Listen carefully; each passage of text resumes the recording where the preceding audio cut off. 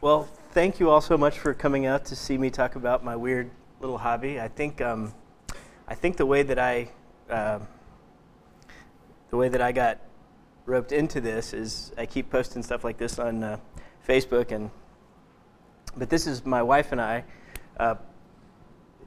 as Coraline and Wybie. Nobody in here knows who that is. I found out that we're the only adults that watch that movie apparently, but kind of how I got started in all this, maybe like some of you, I've always been a tinker, I've always liked technology. My background, I'm a software engineer, so I'm sort of already bent that way, that weird way that you sort of like this terrible, the problem solving at this ridiculous level. But I didn't really have a focus for it, so I bought a bunch of Arduinos and I lit every type of LED that I could find, powered up, but they were just sort of this unfocused thing where I was kind of, I was enjoying the daylights out of it, but it was just sort of, they were like Lego pieces around the house. I'd step on it. I would buy one every time something different would come out, and I'd play around with it. But then when we moved out to East Nashville about 10 years ago, we had been there for about 20 minutes, and one of our neighbors were really engaged, and they were all in our business in like 10 minutes. And they were talking about Halloween. It was just before Halloween, and they were really ominous about it. They were like, Halloween is serious business around here. Like, I don't know what you think you got into, but you don't know what you're doing, and let us break it down for you. And it was weird. It was really strange. And I'm not kidding. They were really serious about it. And it turns out, on a slow year, we get 300 kids in our neighborhood. We've counted as many as 500. And it's just I was never really into Halloween, to be honest. That was just kind of a thing we had where we lived before. It was kind of we didn't get a lot of kids coming around, and so we kind of got in the habit of turning out the lights and going in the back room and watching a movie, right? And then we got here, and it was just this crazy thing, and it was, and so we started doing, some decorations and stuff, and the lights started to go off. Like, here's a place to focus some of that energy, and so I started playing around with some things. And the first thing I did, which I am so sad to tell you, I have lost the video of, was a set of singing pumpkins, and that was an Arduino with really simple, and the technique that I'm going to show you a little bit later. And but it couldn't be more simple. It was really just like hand puppets that had servos on them. Really very simple. But that's kind of how I got started. That's how all this happened, and it's also an excuse for why it's not more elaborate than it is. But I'll tell you some tricks that I have learned and that's really the bottom line up front here. Is I'm going to show you some motors, and I'm going to show you some things to connect them up, and I'm going to show you some techniques. But the real thing that you ought to take away from here is simple is better, and that's not a warning to beginners. That's good advice for beginners, but it's really a warning to as you begin to get advanced. You're going to start to want to add more things and do more motion and things like that, and it just doesn't produce the best results. It's not so much, keeping it simple is good because less to break, especially as your displays get more elaborate, but that's the one thing that I think I could save you from, because I went elaborate and complex fast, and I'm going to show you. I think I may have I've got an example in here that we're going to see of a 6 degree of freedom platform for a neck. That could have been 2 axes. It's just unbelievably complex, and ended up not working so great. But it was a hard lesson, and probably hundreds of hours of work that could have been 2 servos, right? So anyway, that's the big thing. I've already stolen my own thunder of my own slides.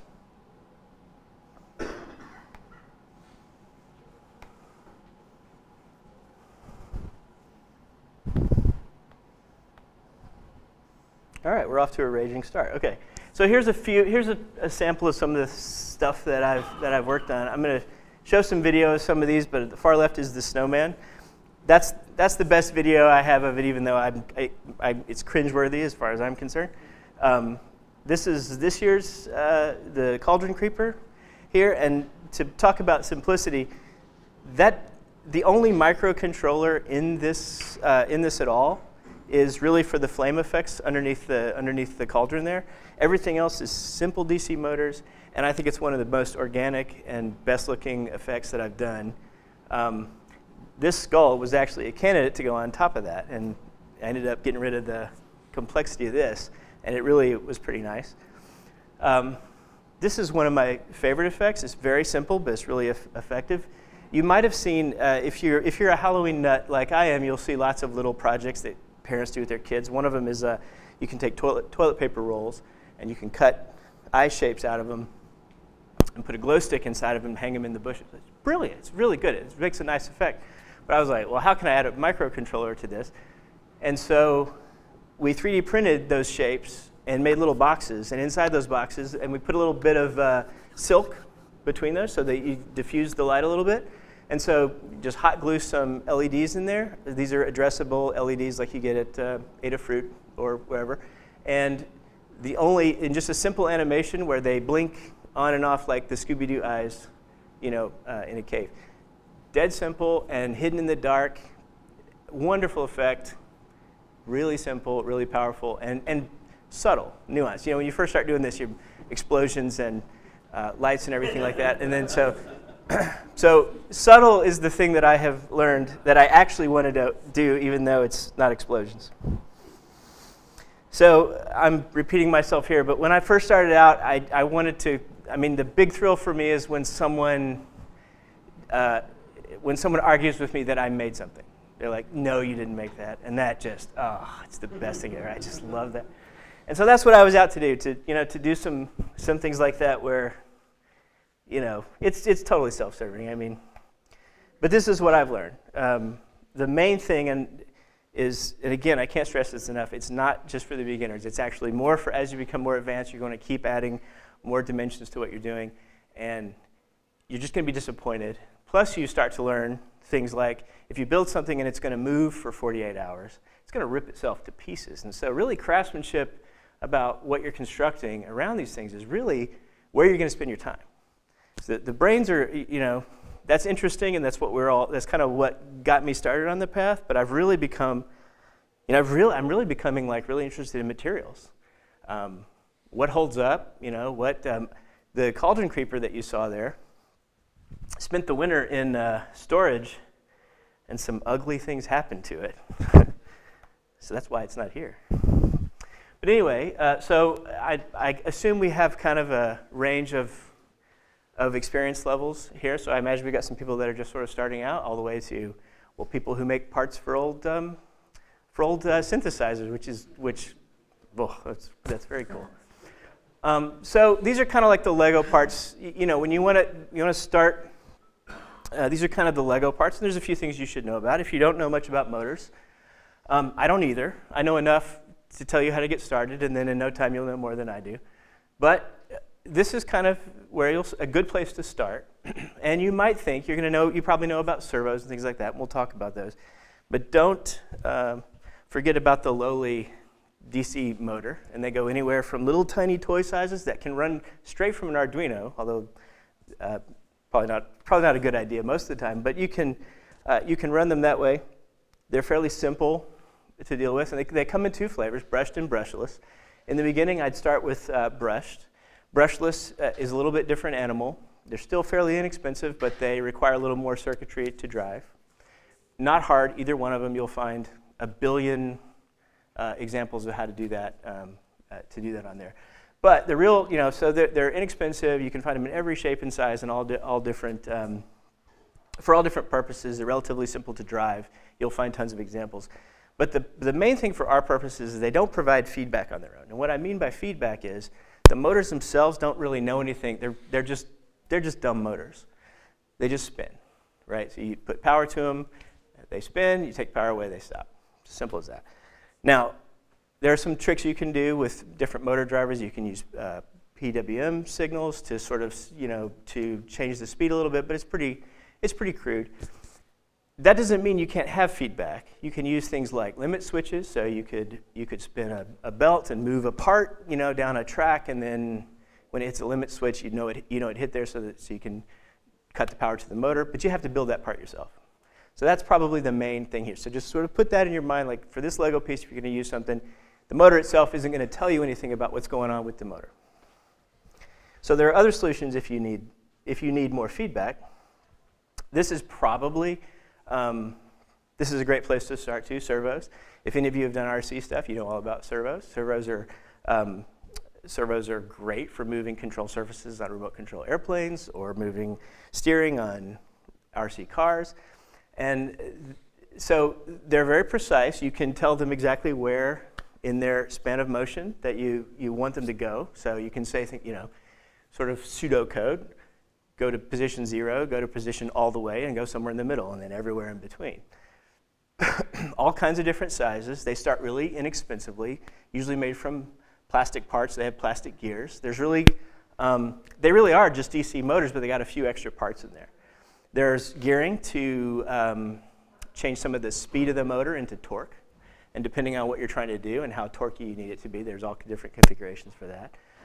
There's a control board in the bottom that takes some simple, interprets some simple commands and tells it what to do. And there's a potentiometer in there that tells that circuit board where it is in its range of travel. So you send it a set of sort of a frequency of pulses, and usually it's between, I think, 1 millisecond and 2 milliseconds. If it's 2 millisecond pulses, it's all the way one way. If it's 1 millisecond pulses, it's all the way the other way. On a standard servo, it's usually about 90 degrees. And that may seem pretty limiting, but if you think about, if you see this circular piece of plastic on top, that's a servo horn. They come in all different shapes and sizes depending on what you're trying to do. But typically, the way these were developed, I assume, for the RC industry, they would often drive, so if you think of these little holes, there's push rods in there. So a piece of wire that's hooked in there that just pushes and pulls a surface. And if it's going in both directions, I could have one push rod going in one direction, one going in the other, and it's pushing two different surfaces with one motion. So there's a couple different ways to use it. But this is really handy. I mean, for like a mouth, anything that's back and forth, like a mouth or eyes that go back and forth, all of the parts of this skull that you're going to see later, everything is driven by a servo in there. There's no other type of motor in there. They can be loud. You'll hear that. What else? Pretty easy to control. They're not really easy to control if you had to sit down and write that code yourself, but they're so ubiquitous that I can't imagine there's a platform out there that doesn't have a library to drive them. So very simple. Certainly one of the example programs, and I'm certain that it comes with Arduino. The other one that is probably not, this isn't probably one you'd go to right away, but a stepper motor has some of the same design goals as the servo, but it works a little bit differently. It knows some things about how it's moving, but it doesn't, like a servo knows where it is at any given time. A stepper motor doesn't really know where it is at any given time, but it can move a very precise amount. So you send it a set of pulses, and depending on the make and design of the stepper motor, it will move a very precise amount around its rotation. But it can rotate continuously. This is what you see in printers. This is what you see in CNC machines, 3D printers, of course, and you'll hear that sound. When you hear a 3D printer, that's you can tell a stepper motor. And I think there's a whole industry around making stepper motors quiet. I have a set of little bumpers that go on this to help quiet down a 3D printer, that sort of stuff.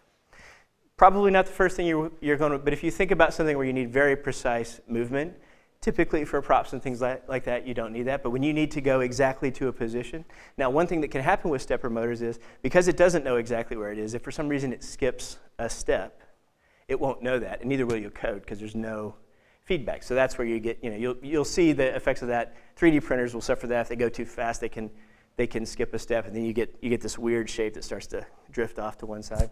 Anyway, that's not what we're talking about. But these are just some things to sort of keep in your head. These are some of the Lego pieces that you have to choose from when you're doing it. I would certainly start with some of the things we started with. A DC motor can be really powerful, and it's simple, less things to go wrong. A simple, and then all this, for whatever your feedback is, all your sensors that you're already probably using for some of your projects, those are all available to you. And here's an honorable mention. I had one of these to bring in here, and of course I left it. But this is just a DC motor, probably. There's different configurations, but this just converts that rotational motion into linear motion. So this is what you need when you want to open, say, the lid of a coffin, perhaps. And then how much money you spend on this sort of depends on what you're after. So The price of these tend to go up depending on how much weight they can handle and how quickly they can move that weight.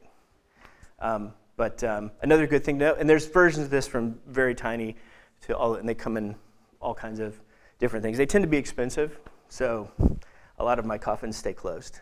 Let's see.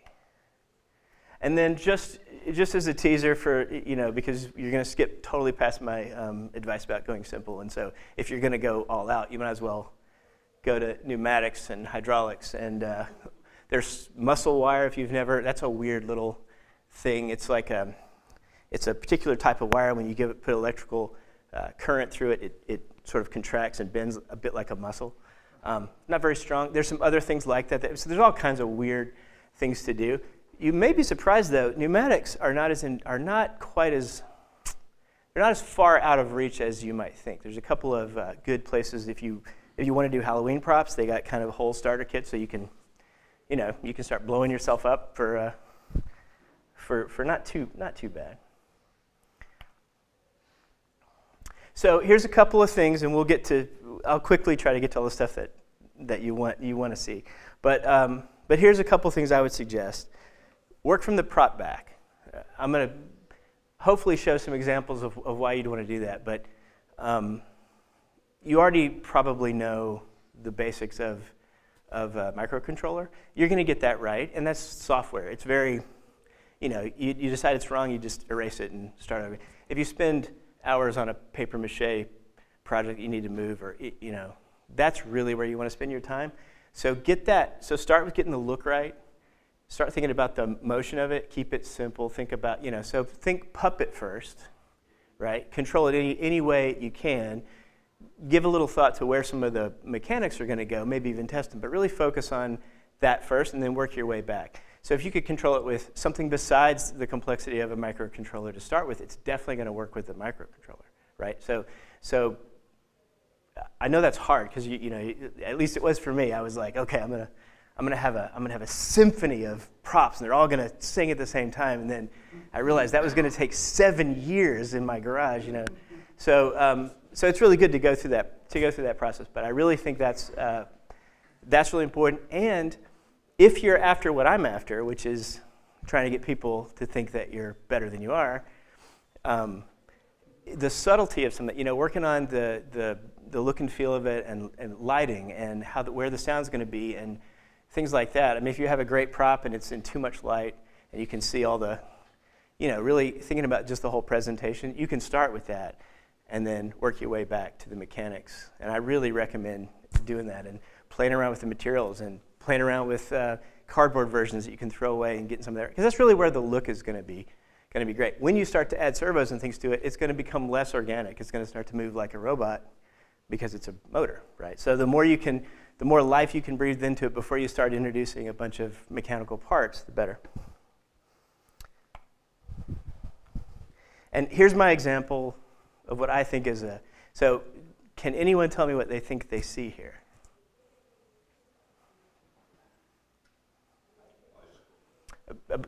And what else? A beautiful brick. You know what it is. Be quiet. A fence, right?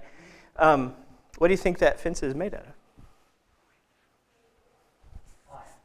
Iron. So like wrought iron and the pillars. So this is made of foam. It's made of 1/4-inch plywood, and you could walk over to it and push it over with just one hand. The wrought iron is made from PVC with little plastic cappers. And you can't really see it here, but there's lathing, and the fence is held to the posts by zip ties. And it's nailed into the ground. I didn't put the bike there. This was after Halloween. We had left this up because my niece and nephew were coming over to see it, and they were having a chili cook-off next door. And one of the participants at the chili cook-off chained their bike. This is locked. It is the greatest compliment anyone has ever paid to me, and I guarantee you there's not a single microcontroller in any of that. But you put this with a couple of props, and this actually took, we spent, oh my God, I thought this was going to be easy. We spent so much time on this fence. The effect was really, really nice though. And I included this picture because the other thing about that picture is, had they, as they were walking into my neighbor's house, had they looked over their shoulder and turned around, they would have seen that all those posts were three-sided boxes. They could have been made of cardboard. But that's how it came together. We can talk all day. Like, I could go on and on about the techniques for finishing stuff like this, but so can the internet. You can find all that stuff, but feel free to ask those questions if you like. But that's the point. That's by far my happiest moment was, I'll tell you one other story about that, which I can't post on the internet because it would be mean. But my neighbor, who actually the one who's having the chili cook-up, she's an interior designer. She has a beautiful sense of style. She's very stylish, good sense of design, all that sort of stuff. And her mother was there for the chili cook-off. And she took her aside. You know, this was a couple days after Halloween. And she said, "You need to talk to your neighbors. That fence is hideous." She told me that story, and I was like, God, it just keeps getting better. I mean, no, this was the last thing I thought people would notice, but it just matters so much. I mean, the fact that, bricks were falling off of it. I thought there were so many things, I look at these things and I can see every little thing that's wrong with it, but people walk past them and they're delighted by them, or they don't even know that they're there, which is amazing to me. What did you use to paint that with? So there's a couple things. It's actually kind of a monster mud, which is it's an industry term in us amateur Halloween folks, but there's a couple of recipes out there for it. But it's in that case, I've done it a couple ways, but it's typically like plaster for not plat, mud, the drywall mud with some paint for the right colors. This case, it was something called dry lock, which is similar, but it's used to seal basements. And the cool thing about it is it's got a little bit of sand in it, so it came with texture. So I made this big, thick thing with that, some Portland cement, and a bit of paint. And then we sprayed it on with the same tool you use to spray popcorn ceilings on the ceiling. So that's the other thing about like any excuse to buy a tool that I will never, ever need again. I tried to get that same thing using the cans and stuff that's textured like that they sell at Lowe's. That project turned out to be insanely expensive because the coverage of one can is like this much. Well, this was still expensive, but I think it might be a good option for you. And it actually, because of the Portland cement, except for there were things I would do different because these did fall apart, but not because of that. The coating was waterproof, and it felt like like people would touch it, and it felt great. We had some other issues. There was some choice of adhesive, but live and learn. What's $1,000 spent on a fence anyway? So this is a video here, so I'll give you a little shot of this if I can operate my. Now this was an early shot, and of course it's in full light. But this is dead simple, and most of the work. I hope you think that's a pretty convincing movement there. And if you notice, so this is me. I'm gonna try not to do this the whole time because I just cringe at every little thing. But you see down here in the fire, there's like a little flash of blue every once in a while. If you think that's cool, fantastic. That was intentional. But if you don't, it's because I stepped on it because this was 2 in the morning and I had put off doing this until the night before Halloween, and so I sort of crushed them and they, But I don't know if anyone can guess how this is working, but this is a very simple PVC frame, and if you'll notice that as it's moving really predictably for the most part, but then you'll notice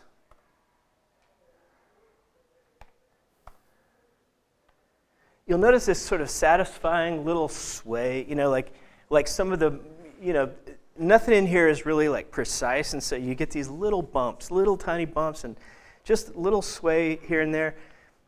I just love this. It couldn't be simpler, but I just sat down and just stared at it forever, and in the dark, and it kind of creeped me out because it was sort of. But so what's in the bottom of this? So where do you think the motion is coming from? Where's the motor? Yeah, so you might have seen this one, but this arm is rigid, so it's essentially holding that stick in one place. So that's kind of the pivot point. This other arm is just floppy. It's just loosey-goosey. Like all it's doing is it's zip tied to that thing, and the motion is all happening. But isn't that amazing how good that looks? Could not be simpler. I learned it the hard way, but this is one of my favorite effects, and it doesn't do anything. It just sits there. Several people thought it was a person in the costume. Absolutely. Which, well, there were, yeah. I mean, now you add lighting, and then my wife dressed it, and then it looked good, right? I dressed it because, so there's one other motor, and see if you could notice this, but there's one other motor on here that's not in the cauldron.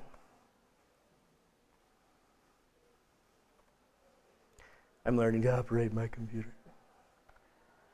See if you can spot it. No? No, that's just flopping around, but it looks good, doesn't it? Close. It's on the neck, so it's just this. So down in here is a windshield wiper motor, and that's my best advice to you. Buy windshield wiper motors like crazy. They're fantastic. They're DC motors. They usually have 2 voltage settings, but any 12-volt source, so a car battery or any 12-volt wall wart, that has a little bit of juice in it. But the cool thing is you can put 5 volts on it, and it slows way down, but it's still nice and torquey. So it can handle a bit of weight, it can handle a little bit of mass, but you get this really nice slow movement. You can go fast if you need to, you just bump up the voltage. Behind that is a reindeer head motor. So those hideous white wire reindeer that come out or used to, I guess when I was a kid. But you can buy those, and they're dead cheap, and they're nice and slow. Can't take a lot of weight, but they're good for that slow movement. So it's just a tiny, tiny little bit of raising the head and bringing it back down.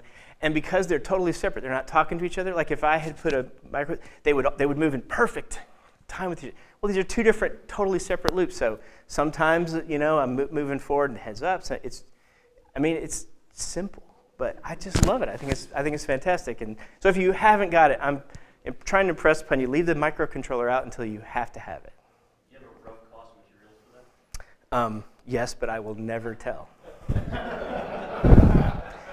A couple other things. The cauldron is made from great stuff. That's just a planter, a plastic planter from Home Depot. If you're I can get into the fabrication of this stuff. I got pictures. I got whatever you would like to know about. But great stuff is actually great stuff. This stuff around the bottom is just great stuff. And you'd be amazed. You would think it would be opaque, but it actually is quite translucent.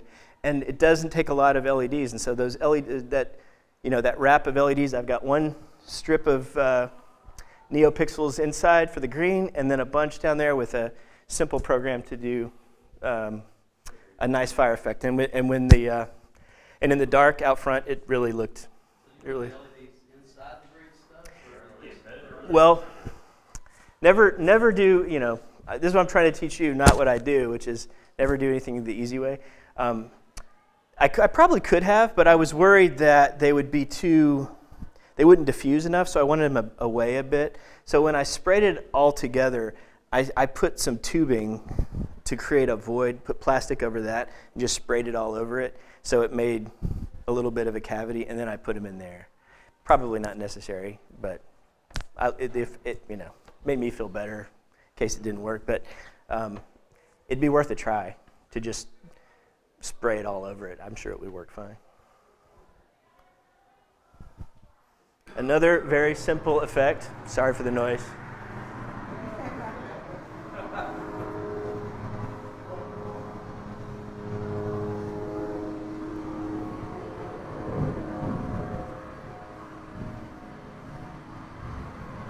That's awesome. You should sell that. Someone offered to buy it. And when I came up with the number that it actually cost me, they said, no, thank you. This is a Walmart skeleton that just had nice movement. The arms were floppy. Now they're all making them where they can stay posed, which is a problem for stuff like this. But I think you probably saw it. So that's another wiper motor. I was testing what was the right voltage to get the speed I wanted, and screwed the 2 hands into the tree. So I'm actually using this didn't run off a battery. I eventually built, so the only real circuitry I had in there was a little circuit to bump the voltage down from mains. And so because I had a few of these things out there, so I built a couple of circuits to knock the voltage down to what I wanted. I was using a bench power supply for that, but none of that is, you can do it, you know, if you got the tools, use it, but there's plenty of ways to do it without all that stuff. Yeah, I mean,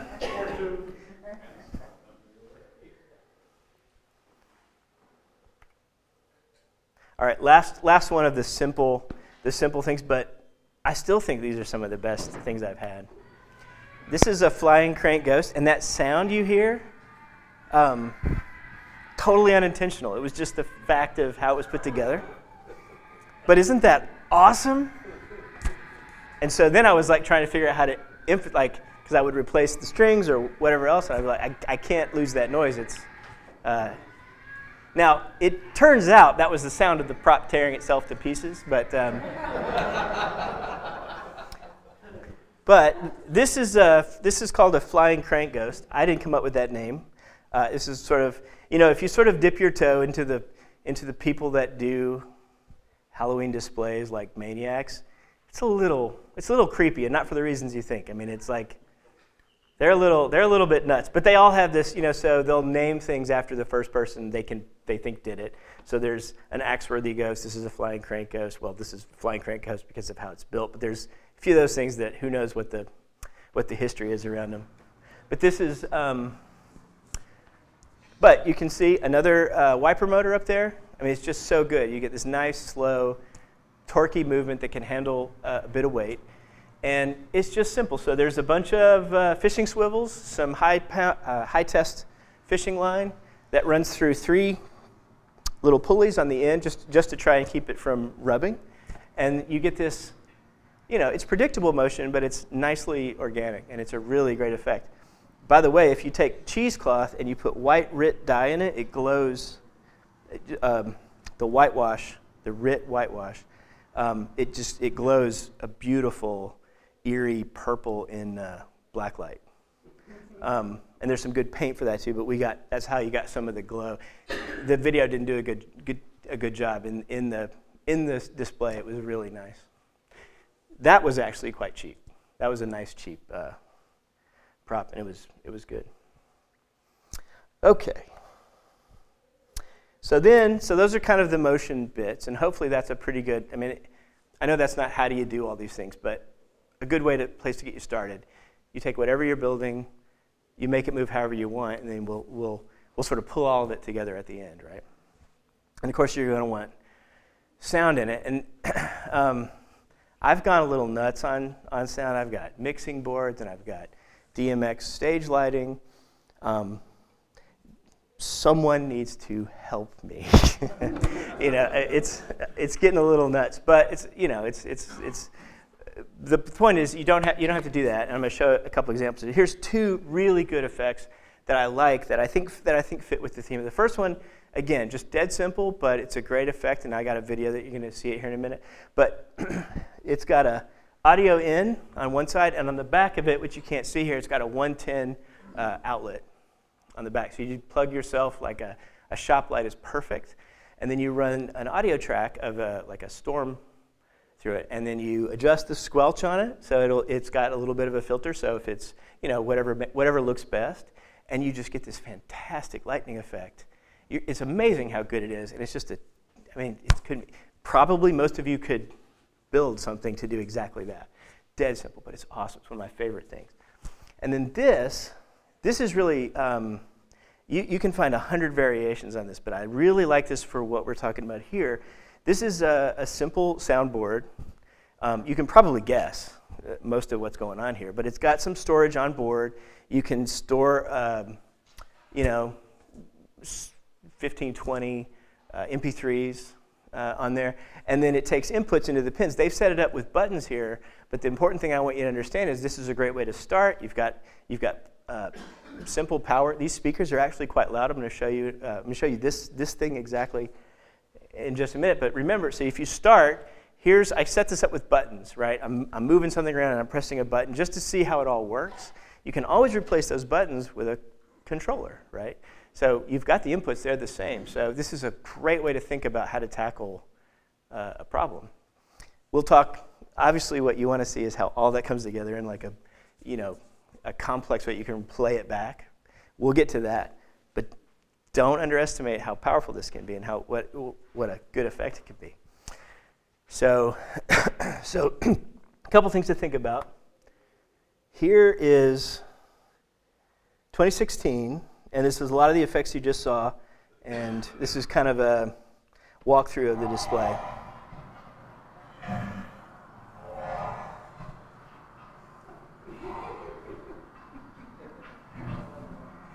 You see the lightning? That's that little box I was talking about.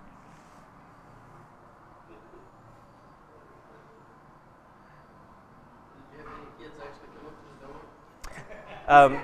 The kids in my neighborhood are tougher than I am. Is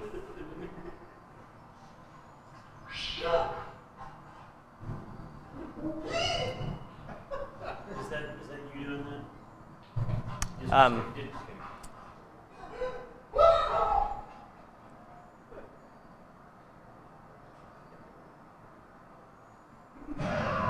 I don't know when to quit on the length of videos. I'm sorry, but I do show that in the door there, that is projector material and a backlit. It's a back projected onto it, and so here's some of the stage lighting.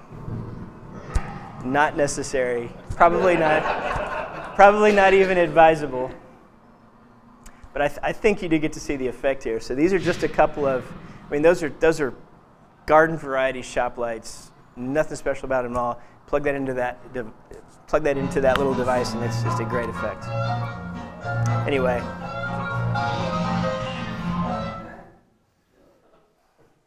You've had a little fun. Sure. Where you live? Come in your place on Halloween. I live on the 600 block of Fatherland, and it's a madhouse. Good luck getting over there. It's crazy. It's crazy. All right, so this is that same. This is a variation on that same device, and so I started posting some of this stuff, and all my, some of my friends are like, "Hey, I've got an idea. Why don't you build it?" But I actually thought this was a really good idea. So he was going to. This is a good friend of mine. He's going to a party, and he said, "I know what would be good." And this is back when Rickrolling was still happening. Does everybody know what Rickrolling is? Yeah. So it's where you'd send a link to somebody. Hey, check out this. Check out this report or whatever, and they end up going to the Rick Astley video. How's that song go? You're about to find out. Anyway, so what he thought was, he's like, I want to get the overcoat like he's wearing in the video, and then all night long at the party, I'll just drive everybody crazy. But I want to be able to hit a button, and the jacket starts playing songs. So he's just going to be like a human Rickroll all night, right? And so I was like, I think we can do that. And I was talking about the device that you just saw. And this is where I start to get to the cringeable part of my, but this is the video I made from after I'd finished working on it. So here we go. All right, dude, this is the creepiest video I've ever made. I hope you appreciate it. Here we go. Grab the lapel about like this, and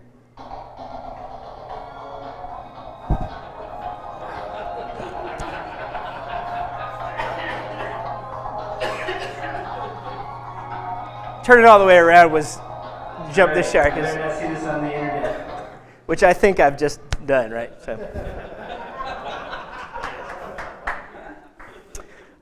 But anyway, simple, and it was a big hit. It was great. Plus, he's better at the moves than I am, so he had a wig and the whole thing, so it was really pretty good. But simple. These are just like the buttons you saw before, these guys right here, but they're just really flat, so they were a good fit. We could sew it into the, and my wife is very good seamstress, so we, this was just the layout. We actually sewed this in, so even if you kind of opened the jacket, you didn't really see what was going on in there. And that was just like an iPhone camera, so the volume you heard from where I was, that was coming from the speakers with just some AA battery, so it was a pretty good sound from not much. I think I used that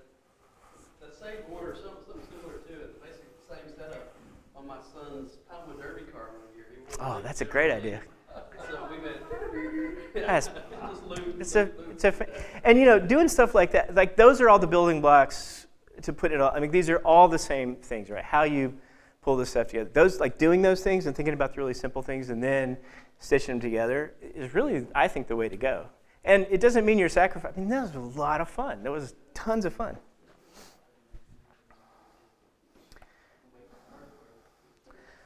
All right, so this is what you came to see, and unfortunately, hopefully this works because I lost a bunch of footage of some of this stuff. So this is now only on YouTube. So we're going to YouTube to watch this one. I will also say, other than having listened to the sound of my own voice, which I'm sure you will agree is horrifying, this was an entry to a contest with Servo City. So I was doing this for a couple of reasons, but so some of what I'm talking about here is following the rules of the contest. So I am dorky, but not quite as bad as here. This goes through the construction. I think it's a little bit long, but I think it covers a lot of what you're going to care about. So just hang in there with me till the end. Oops. I forgot the YouTube ones don't play.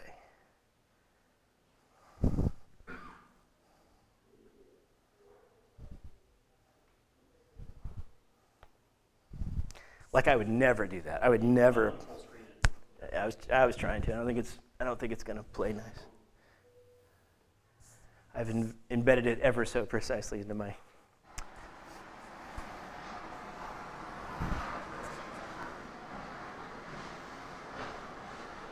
Hello there. My name is McPherson. I live in Nashville, Tennessee, and this is Brian, the snowman. It's my entry into the Servo City Holiday Display Contest. I hope you like it. God, he's such a dork.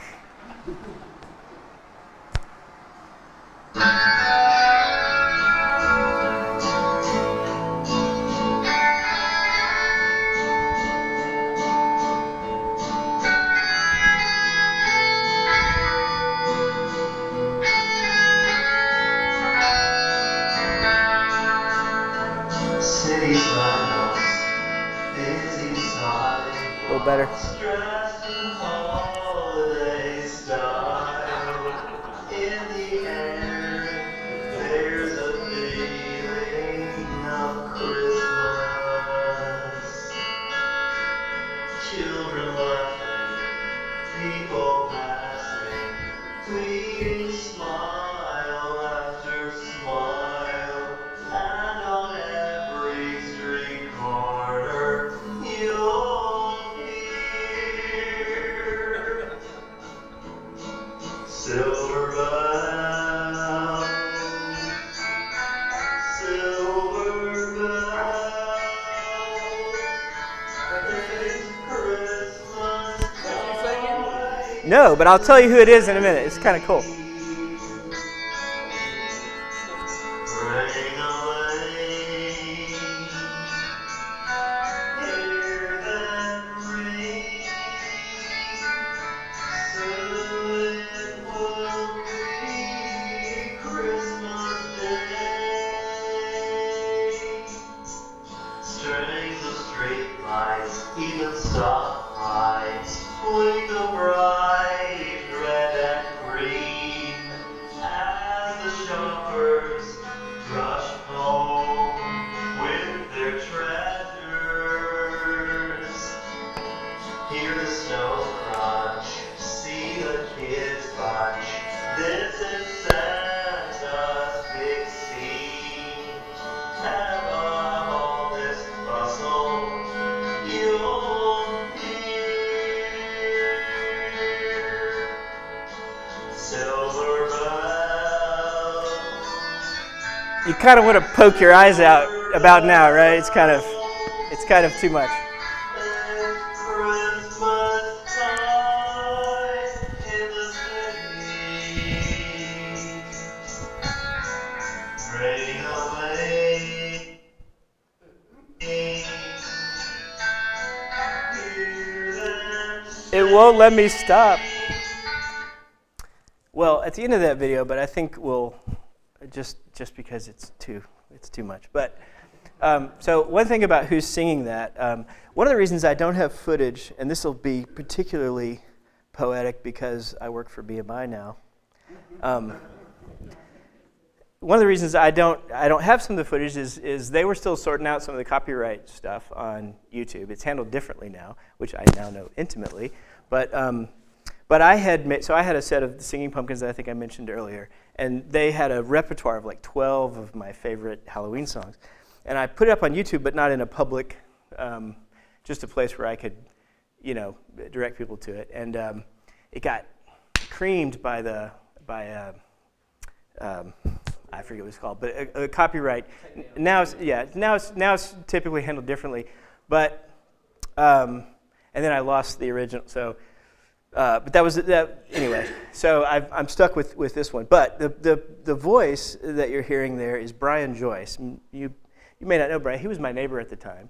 He is now. This is so Nashville. This is so random, but he is the frontman for a band called King Leg, and he's touring with Dwight Yoakam right now, and no longer lives next door to me.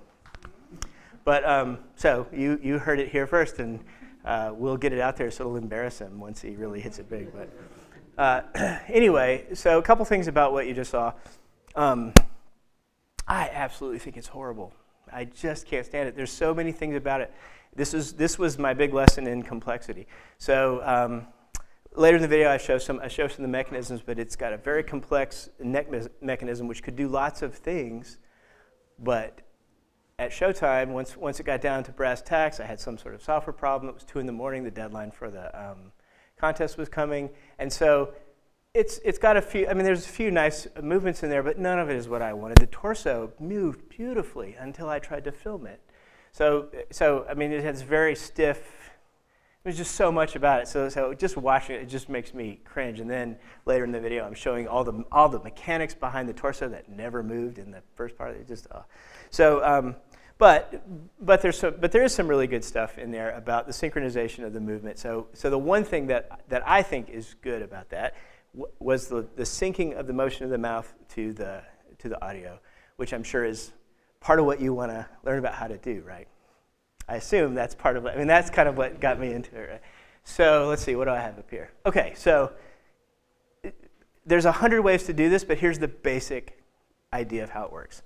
First, you need to get a song or an audio track or whatever it is that you want to do. You could sync it to video, but you need an audio track or some sort of set of something you're going to play along with the motion of your prop that's going to look like it knows what's it's interacting. So you sort of the basic idea is you're going to record a state value for each of the channels that you care about. So every motor that you have on this device here, we've got horizontal movement of the eyes, vertical movement of the eyes, that's 2 channels. Yaw, pitch, and roll, 3 more channels, and then the mouth. So that's some number of channels that involves math. But so you're going to take for each of those states, so you probably can already see where I'm going. You pick a regular interval. I have found that 100 milliseconds is plenty enough for a pretty good motion. You can certainly go faster, but different if you're trying to make a animation that's made out of frames of imagery. That's different. You need to fool the eye, but you're going to get a lot of natural motion because that's how motors move. So you don't necessarily need 100 points of data between in a 1 second interval. So 100 milliseconds is pretty good. Plus, that means that because in microcontroller time that's ages, and so there's plenty of time to do other things if you want to do something. So that's a good place to start. You can always tweak that. So if we had 6 channels, we would basically, conceptually, we would have a frame of data that would be 6 bytes wide. It could be more data than that if you want to do something more complex, but I say keep it pretty simple. So what your controller is going to do, you've got a source that's going to play back the audio, and it's going to send along at those 10 or 100 millisecond intervals a frame for whatever time it currently is, right? You can do more elaborate timing schemes, but that's what I found worked really well. It's really simple, great place to start. And so you're just taking those bytes of that frame. You're saying, okay, first byte, that's the position information for servo number 1. number 2 is for number 2, or however you're going to map it.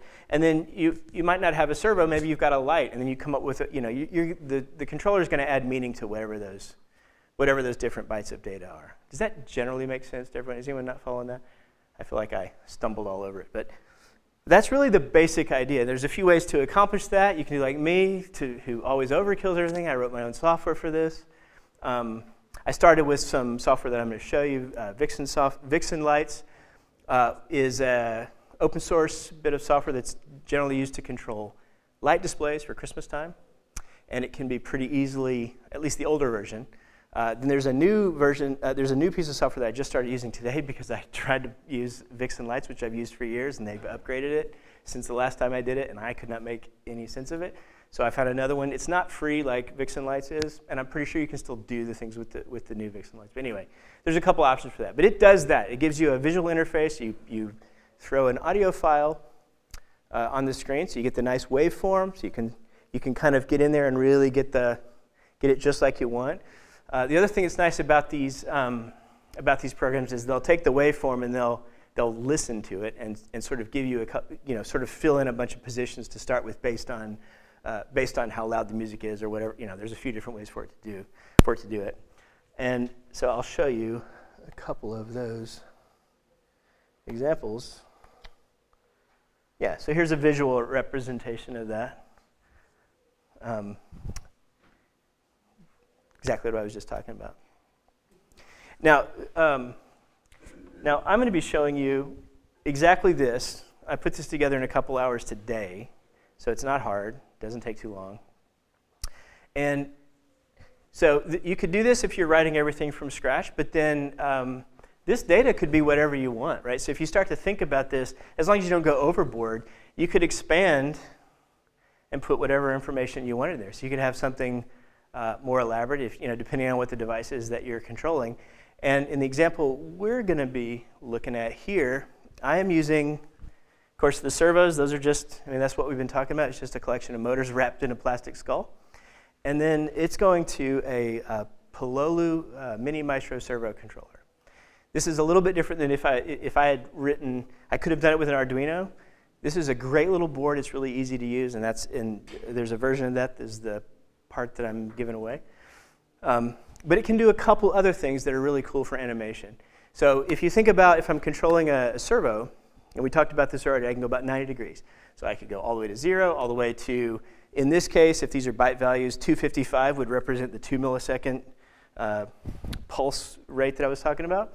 So I've got those two values. And if I'm doing this in this sort of like very digital way, I would say 0, 255, 127, and if I want to smooth that out, I need to have a lot more data points along the way to like make just really subtle movements. And what that means, if you're like finger banging all those little, just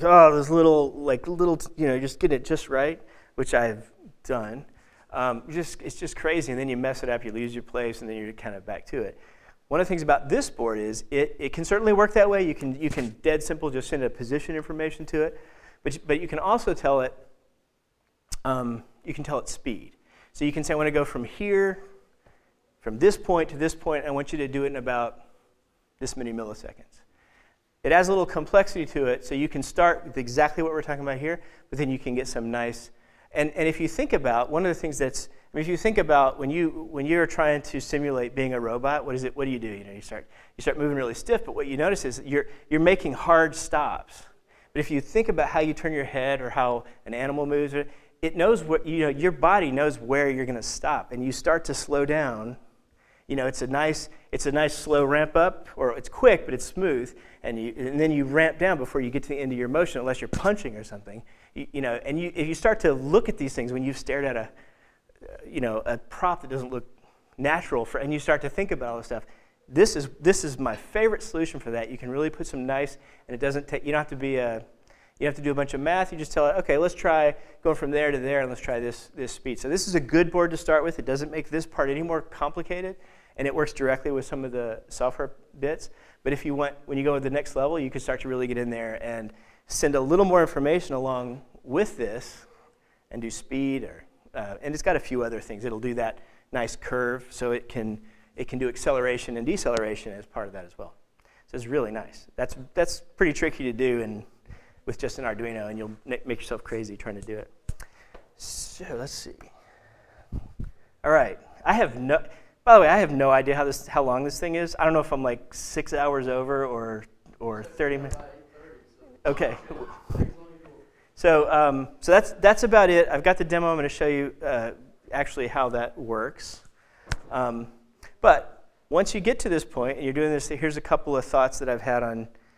Some of these are things I'm trying to do, so I don't even know what the answers are. But if you take this basic idea of playing an audio track back along with a set of movements, it's a pretty natural step to go to, okay, now you think about making it a little more complicated. Could I load those files? Or it depends on the device you're using. Maybe you've got them all loaded up. But could I, just like with that little control board where I could play different sounds with different buttons, I could do the same thing but include the motion track. So now it's kind of like those things go together. So you start to get some interactivity with some of the props, right? Does that make sense? Something to think about. I made myself crazy trying to do this with a couple of Arduinos to get them to actually handle the audio and the sequencing. So I was loading the files onto an Arduino. I got this close, but it just kept having issues. But it's still sort of my white whale. This is what I'm very interested in. It's kind of like the conversation that landed me in the hot seat is we had met up and I was talking about I really would love to have several props that are networked, Wi-Fi ideally, that I could have a central machine that's sending the motion information out across the network.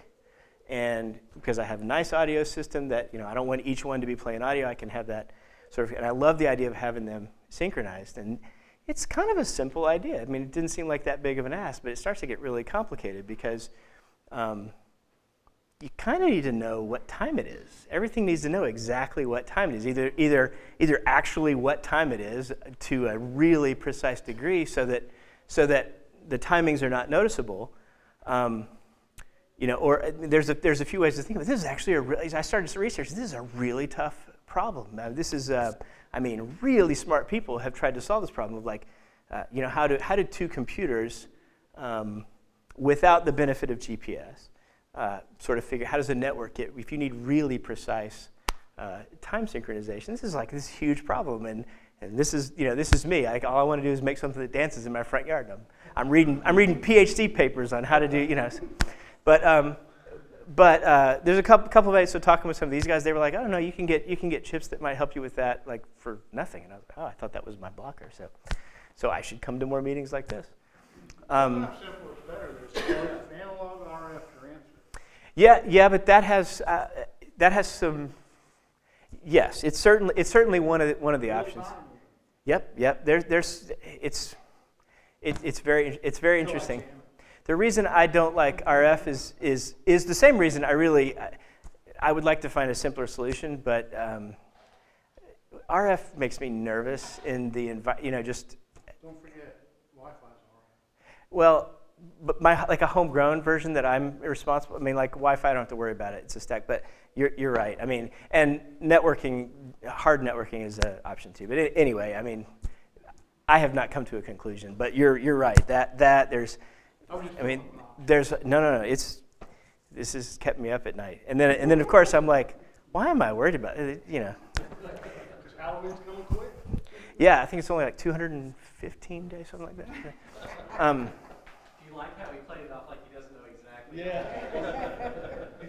Yeah. I'm sure I don't know what you're talking about. This is really interesting. This is something I just found. So DMX. If you don't know what DMX is.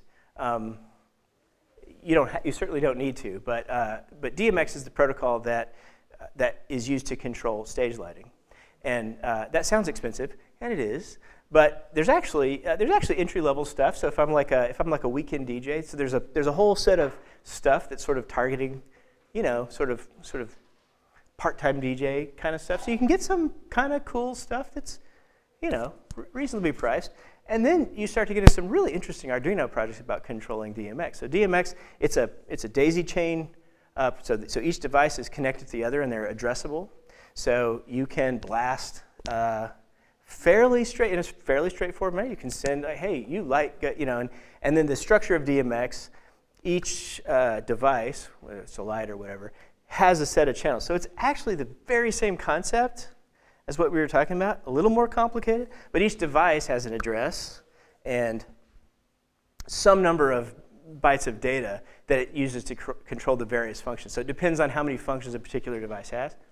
Same exact idea.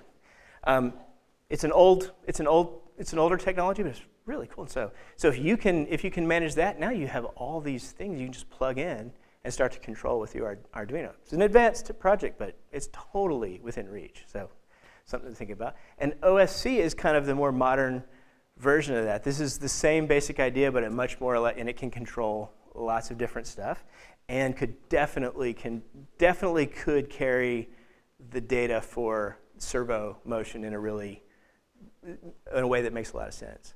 I've done some playing around with this, but it's just a really, so there's a whole music industry out there building good stuff that is totally approachable on this platform. And there's even, especially with OSC, there's even ready-made apps that you can put together a set of switches and dials, and kind of like so really straightforward to actually control through your phone without having to write any mobile applications. It's really cool. So anyway, let's talk demo. Does anyone have any questions? No? Nobody ever has. You're going to give that thing to the easy question, remember? Question. I imagine you're not driving these motors with the current that comes out of an Arduino. What goes in between? No, I definitely am using mains power a lot of the time. So that's so all of the cautionary tales that go along with that. But a great way. A lot of the stuff is not AC. It's AC. So I'm typically bringing it to DC. So a bench if you're not comfortable with that, a bench power supply is a fantastic investment. That's a great way to do this without worrying about that. And then when you get a little more comfortable. But the other thing, so I buy a lot of power supplies. Wall warts are great for this. I mean, a ton of that sort of stuff. All of the DC motors, all of the wiper motors are 12 volt, so any 12 volt wall wart will work just fine. There is no need to build your own mains power. I mean, and God, if you have been to any of these meetings, if I'm the first person to say that, that's crazy. Don't do that until you're really comfortable with it. So you can buy either the wall warts, which is fine, and either build a barrel jack onto your boards or whatever but I also like the sort of caged power supplies. There's a better word for them, but you can get those, and you can get them every size imaginable. They'll have one output. Sometimes they'll have two. You can typically get 12 volt and 5 volt, so that's perfect. You get a little. It'll put out 12 volt, and as long as it's got enough juice for whatever it is you're trying to run on the motor side, you now have 5 volts to power your Arduino board, 12 volts for your motors, and as long as that's matched, that's a great solution. And then you just have to be careful. It's main power, so don't be dumb about that. But that just takes a little, know your stuff before you do that. You should be afraid of that, but once you know what you're doing, it's not bad. I don't know. I'm sure there is a standard disclaimer, like don't use mains power unless you're, but. Have you, do you fuse any of those, or any safety critical questions other than don't put your finger in the light? Especially if, so I should say this, and especially since kids are going to be around a lot of the things that I'm doing. It's not just the power I'm worried about. It's the mechanisms and stuff that could pinch, so we actually. So besides just the sort of things that you're talking about, and that's why I like the power supplies, because they have a lot of that safety stuff built in. So I don't have to know how to do that well. I mean, even if I put a fuse on it, I'd be like, well, I'm pretty sure that's the right place to put the fuse. I mean, I'm just, so I don't go much further than a ready-made power supply that has the outputs I need, but I will cover those, and if something's got nasty pinching capability, I make sure we. Keep people away from it, especially the kids. So, and me. and keep me from getting injured. Not keep kids away from you. Yeah, like I said, I can't say this enough. The kids in my neighborhood are way tougher than I am. I mean, they just walk up and go, I am not scared of any of this stuff. It's like, all right, give me the candy. All right, so no questions? No more questions? All right, so real quick.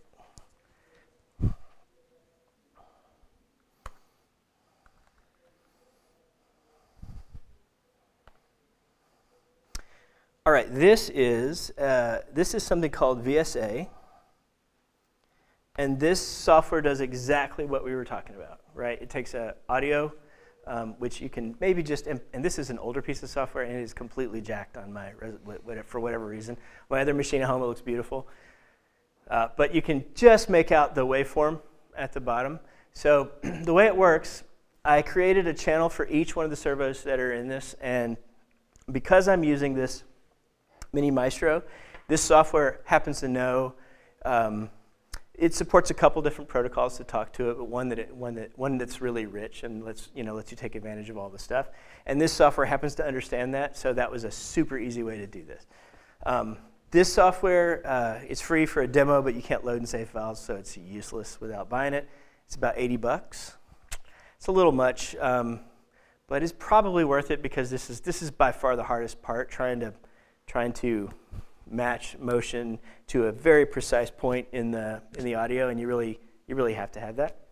But see this waveform here, these lines represent the values on the channels, so on each different channels, and if I had spent some time on it, I could make those different colors so I would know which one was which, but you get the idea. Here are all the different transitions, so I've got a little bit of motion with the eyes, I got a little bit of tilt in the head just to sort of show that it's all working. But one thing it'll do for me, and this is really powerful, is this waveform. It'll build. It's sort of guessing at what are pretty good mouth motions based on the waveform. So you get this, and this is a great starting point. You'll hear somewhere in here. You'll hear the breathing, which is not Hal. It's someone else in the background, and you might notice just a little bit of motion on the mouth when that's playing.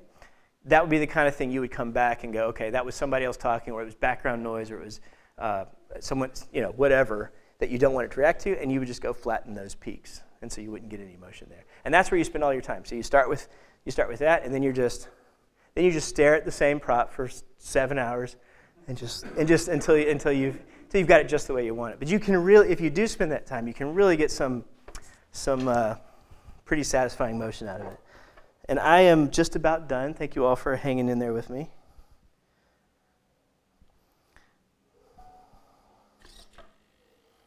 Did you break that? No, not this one. This is a kit. It's really sort of standard fare with the ghouls. They use this particular one is actually a pirate skull that gets used over and over. It gets a kit, and it gets used for stuff like this all over the place. So this is the end result. Here we go. It worked earlier. Maybe it'll work now.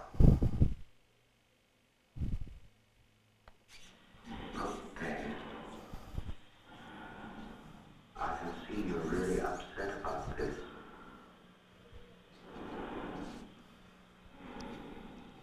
I honestly think you want to sit down calmly, take a stress pill, and think things over.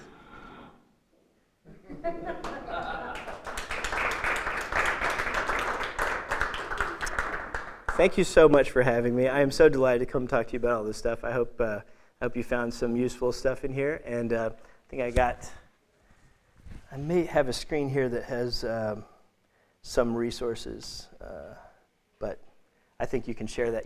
I'm sure you'll share that there. So for some of the stuff you saw here, where to buy it, and please feel free to reach out to me. I'm happy to tell you whatever I know for what it's worth. It'll be worth what you paid for it. So.